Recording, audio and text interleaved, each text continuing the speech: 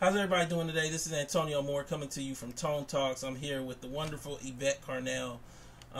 We're going to have a great discussion, a short discussion about something that's in the news today. That's Trump's budget slashes as to Medicaid and food stamps that have just been reported. I want to let Yvette say hello and then just tell you the importance of this information. I just want to say hello, Breaking Brown family, and as usual, we're trying to bring you black politics and show you why that's necessary. Please make sure to go to donatebrown.com and tonetalks.org to donate. That's how we do this and bring you this information that's necessary and pertinent. As I look across the web today, I find it very problematic that you go to the root.com and this is not covered on the cover of their site. Some of the biggest news for Black America, arguably in the last 5 to 10 years. Instead, we get Faith Evans on the cover of root.com. You go to Black Voices, and instead of this being covered, we see Barack and Michelle Obama in Italy. Here we are with Trump proposing almost $800 billion in cuts to Medicaid and food stamps, and black media is dropping the ball. So I feel like it's my role, Yvette's role, Breaking Brown, Tone Talks, to bring to you the importance of why this is something that we need to be worried about and why we need to be vigilant in these moments. Everybody says, what's the solution? Well, the solution is you should know that this is happening today, because if it isn't affecting you, the middle black families who are $1,700 without the family car is definitely probably affecting your family members. Anything you want to say before I read a small section of what just happened, what is happening with Trump? Go ahead. I think you're right. I think this is problematic in terms of black media, in terms of click-driven media, where we're more caught up in what can drive clicks, and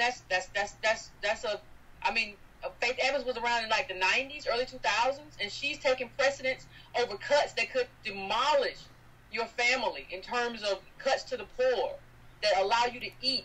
And that's the priority for a lot of these black media organizations. And with the Root, it's not even black anymore. It's a black targeted website. It's not black. It's owned by Univision now. So go ahead.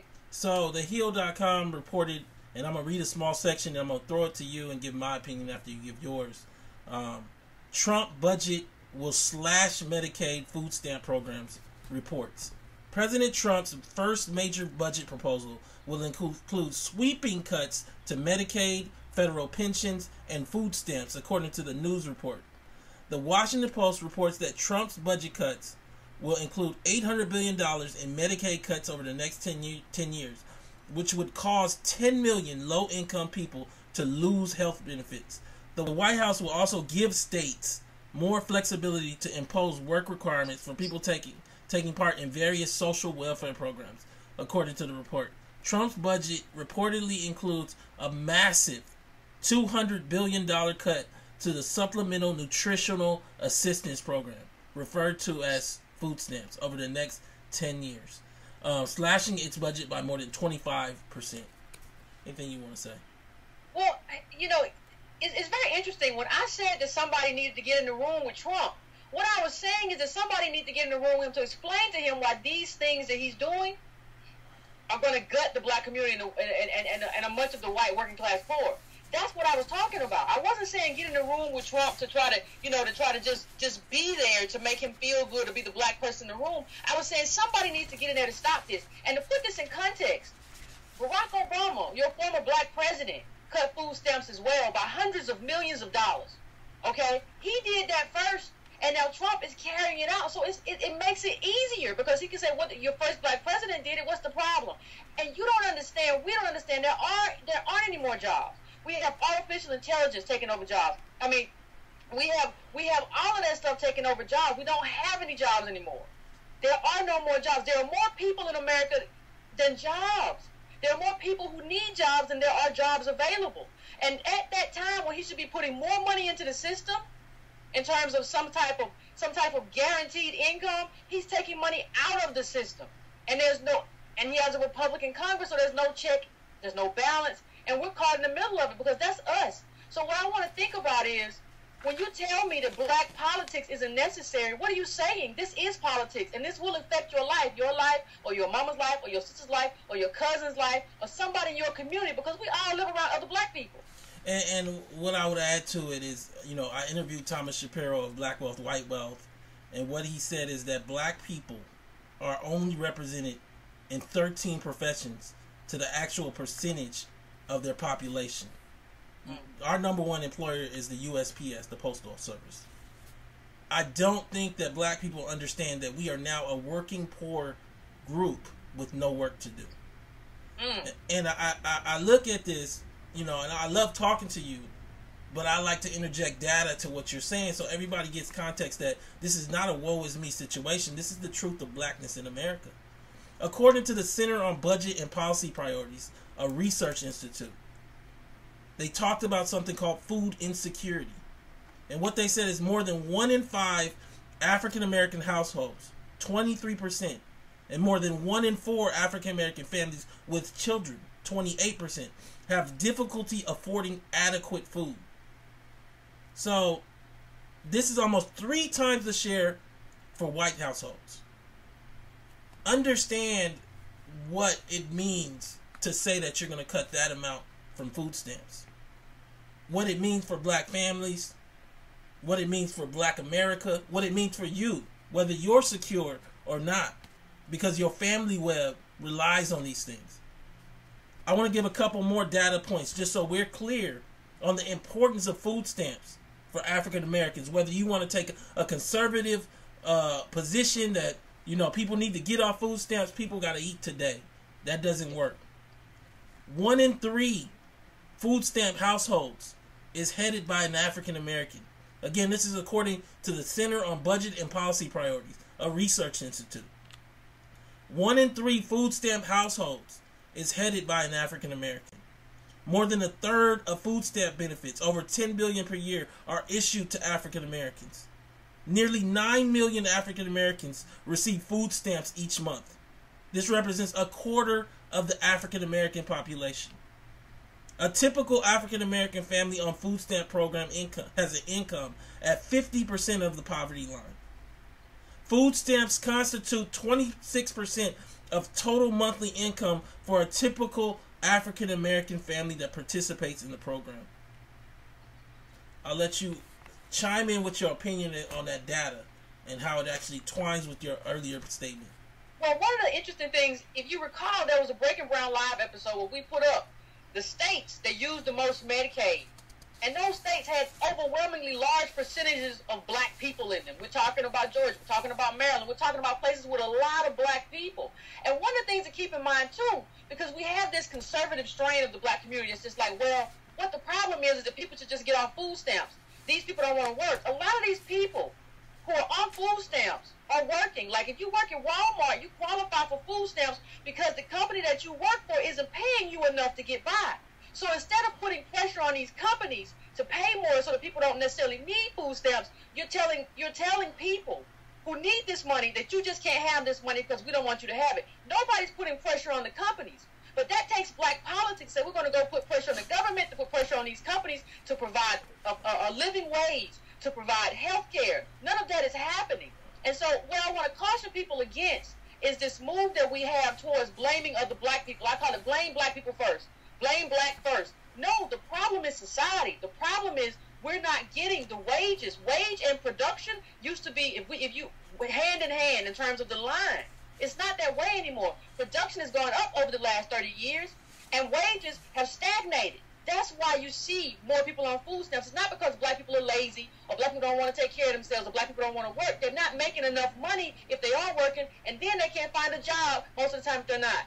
Yeah, and I have to agree, and I think so many people don't really grasp what roots this country in terms of like predatory loans, in terms of mass incarceration, and in terms of blackness and what that means, and how whiteness relies on blackness to take those positions. I did an article where I got interviewed by the Huffington Post, and they talked about how in Mississippi the jails were closing, and essentially the people who were running the jails were mad that they weren't being sent more prisoners. Like the white people, that the communities that relied on those jails for jobs were not worried about crime. They were worried about the fuel of having prisoners like product in their jails. And I say this as I go back to the article that black America needs to come upon a great awakening of what blackness means. Not because me or Yvette says it, but because it is what it is. When you look at this reality of of why whites are worth so much more than blacks and how government created this. It takes government to fix that. Redlining was real. It was real, and it still lasts into today. And so I want to come back to this article from The Hill. I'm pulling it up again. Pull it up for yourself. Read it. It's not very long. Trump budget will slash Medicaid food stamp programs. And so many people misunderstand and don't understand like how important Medicaid is. I'm going to read a section of this, then I'm going to read a little section about the importance of Medicaid to African Americans, particularly poor African Americans, but really all African Americans. Then I'm going to let you speak, and then I'm going to speak, and we'll close it out. Trump promised repeatedly on the campaign trail to avoid cuts to Medicaid, Medicare, and Social Security. The budget plan, which is set to be publicly unveiled Tuesday, does not contain cuts to Medicare and Social Security, but its large cut to Medicaid falls in line with House Republicans' desire to curtail the expansion of the program. So understand that Medicaid is basically medical services to the poor. And like when I tell you that we're a working poor people, you might come back to me, well, not me. When I tell you that the middle black family is worth $1,700, you might come back to me and say, not me. When I tell you that the typical black woman with a college degree is worth negative $11,000, you might come back to me and say, not me. Well, you can't always be not me, especially when the data says otherwise. We got to start getting honest. Everybody wants a solution. The first solution is look in the mirror and get honest about your economic situation. Not your income, but your wealth. Not just your wealth, but your grandmama's wealth. And your mama's wealth. And your cousin's wealth. And your sister's wealth. And how all that leads to a sense of either stability or instability in your life. And I think for us, we're all living so individually on income and credit that we're not doing that work. Let me read this section about Medicaid. Medicaid is a major... This is from the... Again, I like to give you sources. I don't just talk to be rambling. Kaiser Family Foundation. The Kaiser Commission. They did this report. It's a little older, from 2009, 2010, but it's still pretty much like relevant data for today. It says 27% of black Americans, 10 million people, including 6 million children, were covered by Medicaid, compared to 39% covered by employer-based coverage and 9% covered by Medicare. In contrast, 11% of non-Hispanic white Americans were covered by Medicaid. Black Americans account for 1 in 5 Medicaid enrollees. Another small section I want to share with you is Medicaid covered nearly half, 50% of poor black Americans, or those living below the poverty line, and a quarter of near poor, or those with incomes above the poverty but below twice the poverty line. Medicaid is an important source of coverage for many black Americans with substantial health services needs. Medicaid covered over a third of blacks regardless of income in fair or poor health, and 59% of blacks with HIV or AIDS. It's like at the end of it, it seems like Medicaid is the critical, like, safe way to keep us in any kind of stability when medical issues come about. Would you agree? I agree, and I want to just address one thing really quickly. I hear a lot of black people who kind of get ashamed at the fact that they're on Medicaid. Well, we should get off the government anyway. I don't want to be on Medicaid. I don't want to be associated with government programs. It makes us look bad, and we get embarrassed. What we don't understand is that white people are also getting government health care, even if they work for a company, even if they have private insurance, because that employer can deduct that on their tax returns. So what you're really doing is hiding. What you're really doing is hiding how white people get government access and get government handouts or get government subsidies. But you're putting it out there to look at these black people and all this stuff. No, that's for a reason. We're all getting it, just a different way. We're all getting subsidized by the government, just in a different way. And what they're doing is just targeting black people, right? They're just targeting black people in terms of, okay, most black people, nobody will care. That's what they're doing, but you have to stand up for this. And another thing I want to bring attention to is the whole reason for when you talk about Medicaid, and even when you talk about a lot of government programs in terms of health care, what they did that for, because they knew that there were going to be people in the system who they were going to be so poor because of how capital works. So essentially, You know what I believe is that we need to be vigilant. We need to be aware. Everybody says, "What's the solution?" We need to challenge black media to ask the question today: why wasn't that a cover story? We need to ask ourselves whether we knew this information, and if we didn't, share it with other people. Everybody needs to look in the mirror and ask themselves, if your sister who's on Medicaid had to come to you for the $25,000 service that she might need, could you pay it? I know I couldn't. And I think that you then have to start positioning yourself to understand what these cuts mean in terms of your actual life if you don't stay aware. And that's my thing today. I didn't want to go too long, but let's share this information. Anything you want to say as we leave out?